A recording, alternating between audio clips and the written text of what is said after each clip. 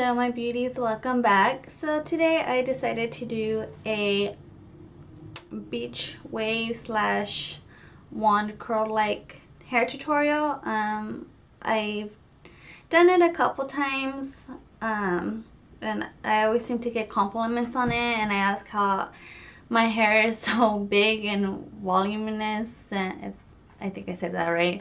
So I just decided to do a hair video. I haven't done one before, so I figured why not this be my first one. So if you want to see how I got these waves and what products I use, then keep on watching my video. Thank you. So before I start going over how to wand slash curl my hair, I'm gonna go over a few products that I use to wash my hair with. So because my hair was damaged, for those of you that know me, last year I went blonde, so of course bleaching it damages, and I was getting a lot of breakage. So what was recommended to me was Pureology, and this is a shampoo. I did finish the conditioner. The conditioner was the purple one, and then this one is just Strength Cure. It is a little bit pricey. They do have it is a little bit pricey. They do have miniature ones, but it's worth the money. It's lasted me. A little bit goes a long way. So yeah, this one really helped repair my hair so much. And in between 2 to 3 times out of the week, I use this one from Redkin. This one is dandruff relief, because I do get dandruff here and there. I mean, who doesn't? So this has helped me also with dandruff. To condition, because I have so much hair and it gets frizzy, I've been using the BedHead and Control Freak, and it just comes with the pump and everything. I don't think all of them come with pumps, but you can buy them separately. So this, I just squirt a lot to my hand and I lather my hair with it, and then after a couple minutes I just slowly massage it out. So that's helped me a little bit with frizz. I'm sorry, I can't think. Okay, and then lastly I have my Paul Mitchell serum, which also helps with frizz. I think that's all it does. Yeah, it just smooths and conditions, and it helps with frizz.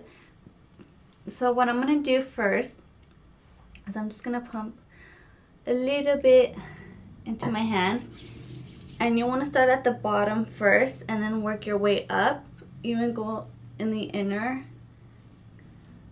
You don't want to start from the top because it's gonna look oily, and you don't want that oily look. You want it to mainly go towards the bottom first. The way I get this poofiness, it might be because I have thick hair, but after I shower, I just let it air dry, and then if it's still not dry, I blow dry it. And the blow dryer that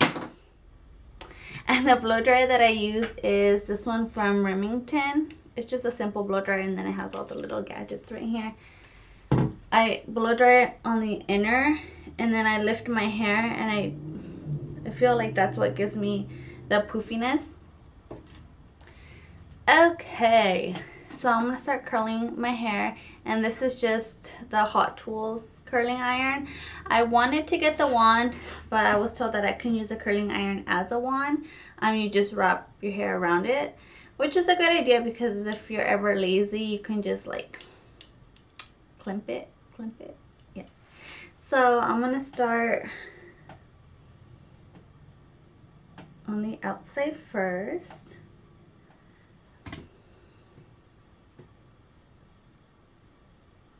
And then see how I'm just wrapping it around, and you leave like a good amount out. You just wait a couple minutes.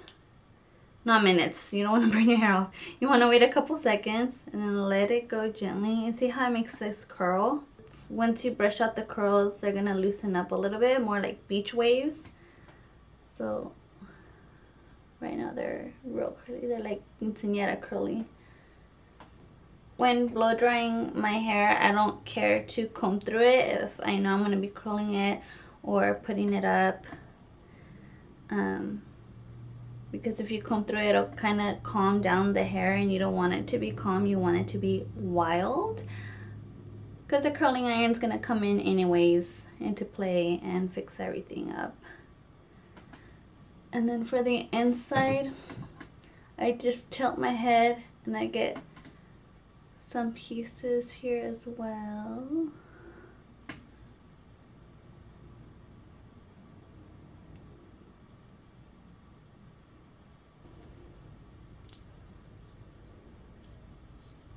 I think this would is easier for the back hair, just so you don't have to have your arm all the way back here.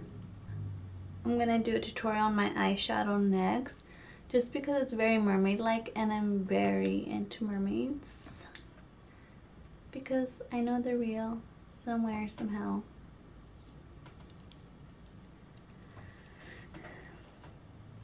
Once I'm done curling all my hair, I don't hairspray it, I just leave it as is. If it's still a little bit frizzy, then I just put a little bit more Paul Mitchell serum in my hair and just run my fingers through it, but no hairspray.